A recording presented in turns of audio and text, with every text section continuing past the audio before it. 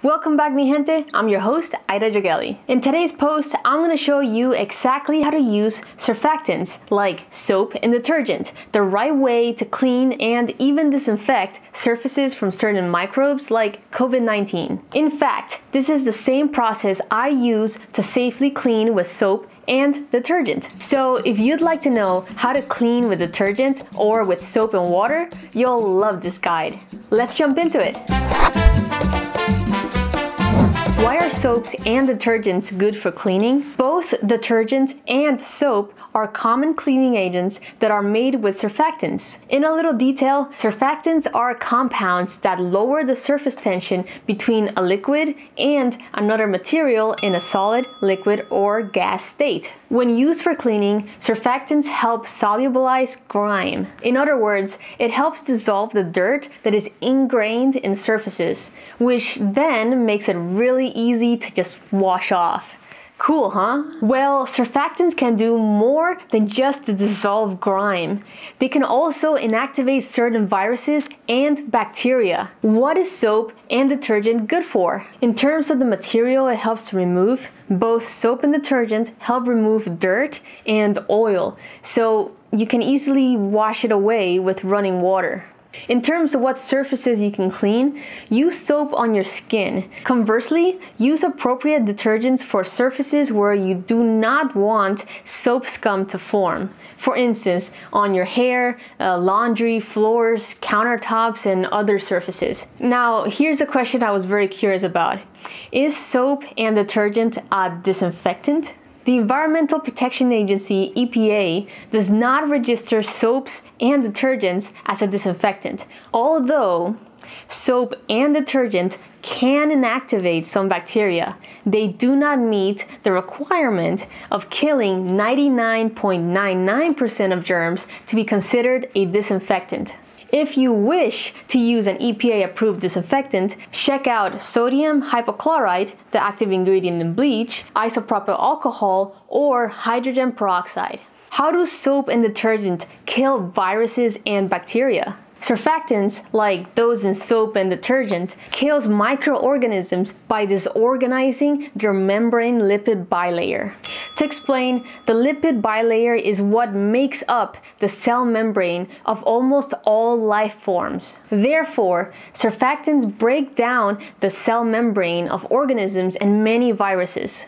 Not only that, surfactants also unfold the proteins of microorganisms, solubilizing it and destructuring it so it is no longer in the right shape to function. This process is called denaturation. By denaturing the proteins in a living cell, it either disrupts the cell activity or kills the cell completely. Can soap and detergent kill coronavirus? Yes. By the same token, soap and detergent can break down the coronavirus species, including the novel COVID-19 virus. Specifically because coronaviruses have a lipid envelope. Surfactants are able to deactivate the coronavirus by dissolving the layer of fat, the lipid bilayer that makes up the cell membrane. Without a casing, the virus's genetic material remains dysfunctional. Antibacterial soap or plain soap? Which is most effective against coronavirus? Antibacterial soap has added chemicals that help inhibit the growth or kill many kinds of bacteria. Albeit, with respect to cleaning, meaning to reduce the quantity of bacteria and viruses on a surface, antibacterial soap is no better than plain soap. Furthermore, the downside of antibacterial soap is that it encourages bacteria to develop antibiotic resistance. These newly resistant microbes are also known as superbugs, and they require very expensive and highly toxic amounts of antibiotics. Lastly, antibacterial soap may have detrimental long-term effects on your health. So, as long as there are adverse health effects to using antibacterial soap and no added health benefit according to the CDC, the choice is simple. Save your cash. Stick to using plain soap and water. What is the difference between soap and detergent? Soap is made by mixing fats and oils with a base, while detergent is made by mixing chemical compounds. So given that soap is made of fatty acids, soap tends to react with minerals in hard water, forming soap scum. This soap scum is insoluble, so it will not dissolve in water, and it is really hard to remove once it builds up and hardens. If you have soap scum on surfaces, just apply the classic low-cost cleaning ingredients, baking soda and vinegar, to help separate it and wash it off. This is part of why we do not use soap to clean surfaces like floors or countertops. Furthermore, scum is the biggest reason why we do not use soap on our scalp and hair. It can cause itchiness and lead to seborrheic dermatitis. Instead, we use shampoo, which is a detergent specially made to use on your hair. Unlike soaps, detergent does not form scum because detergent is made from propene, which comes from distilling unrefined petroleum. When detergent reacts with minerals in hard water, the new substance formed is soluble, thus dissolves in water. Which is better, soap or detergent?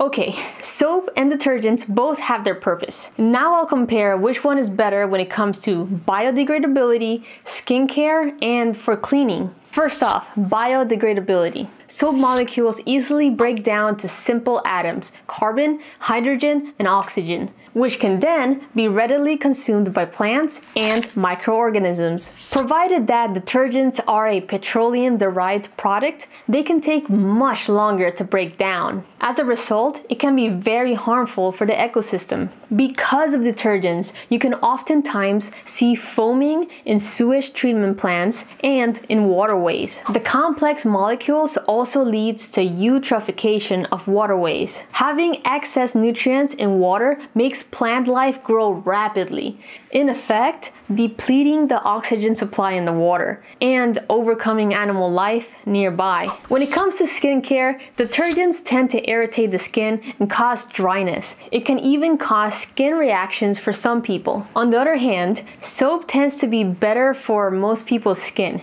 As opposed to soap, detergents are more soluble in hard water and don't create soap scum, consequently making them very effective for removing dirt from surfaces, dishes, laundry, and even hair. Soap and detergent safety measures. Okay, previously in the blog, I went over a few safety strategies that help minimize your risk of danger. Now here are some safety measures to use whenever using soap and detergent. There are many kinds of detergent solutions made for all sorts of applications, so you'll need to read the safety data sheet for the one you are using. In terms of hazards, in general, detergents are harmful to your skin and eyes, causing severe irritation if you get contaminated with it. In terms of personal protective equipment, PPE, simply wear splash-proof safety goggles, protective clothing for your skin, and chemical-resistant gloves. Alright. Let's talk about soap. Again, there are many kinds of soap out there, so find the MSDS sheet for the soap you are using. In terms of hazards, soap may irritate your eyes, and if you apply it on your skin for too long, you may develop redness, skin sensitization, or dermatitis. I developed dermatitis on my fingers from washing dishes without wearing appropriate PPE. Gloves. Big mistake. Now whenever I wash my hands with soap too much, my fingertips get really dry, and in the winter, they tend to crack open.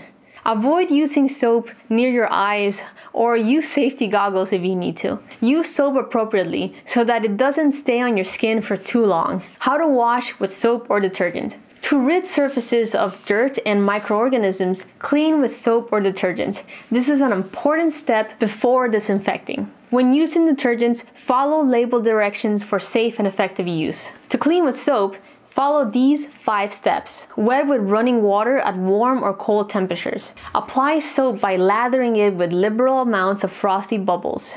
Scrub for at least 20 seconds. Rinse with running water and dry using a towel or by air drying. Do not use hot water to wash your hands. Studies show that if there are surfactants on your skin, the amount of skin damage you can get increases as water temperature increases. You can also apply this knowledge when taking showers too.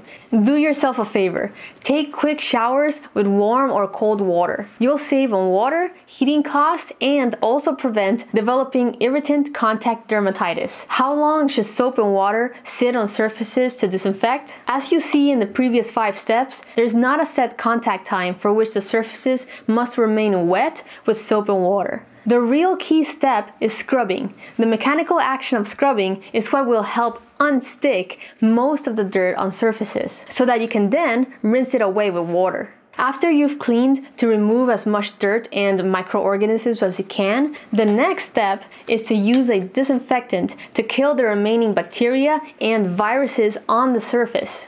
Disinfectants do need to meet a required contact time to be effective. Should you use soap or detergent to clean fruits and vegetables? Vegetables and fruits are porous, so they have little tiny voids where matter can get trapped inside, which means those holes could be filled with gases, contaminated droplets, or dirt. Soap and detergents does make it easier to remove debris. However, both the CDC and the FDA recommends washing or scrubbing fruits and vegetables under running water. They do not make any recommendations to use soap or detergent, and for a good reason. Even after you rinse it off from the produce, it is possible for some of the cleaning agents to remain trapped inside the pores. You definitely want to avoid eating detergent, since it is quite poisonous if ingested. With regards to soap, it is generally less toxic than detergent. However, ingesting soap in large quantities could cause gastrointestinal irritation, vomiting, or diarrhea. If you do not eat the skin of fruits and vegetables, having trace amounts of soap trapped in the pores might be a minor problem. That is, compared to, for instance, having active coronavirus on the skin. So assess your risks accordingly. What is the shelf life of soap and detergent? Typically, soap and detergent do not have a printed expiration date, EXP, or best before date. On the contrary, those with enzyme additives or those with antibacterial ingredients such as triclosan and tricarbon may have an expiration date since they lose effectiveness over time. How to store soap for the long term. Elements like ultraviolet rays and heat can break down chemical bonds. You can protect it by carefully storing soap away from the sunlight and from temperature extremes. If done so, simple soap and detergent could still be effective for well over 3 years. And there you have it, folks. That's my guide on how to use surfactants like soap and detergent the right way. In my next post, learn about vinegar and how to use it for cleaning and disinfecting. To stay tuned, be sure to subscribe and hit the bell right now. If you like this video, give it a thumbs up. Leave your thoughts in the comment section below or join the discussion in the Yoguely community forum. I'm Yoguely. Thanks for learning with me today, and I'll see you soon. That's all, folks.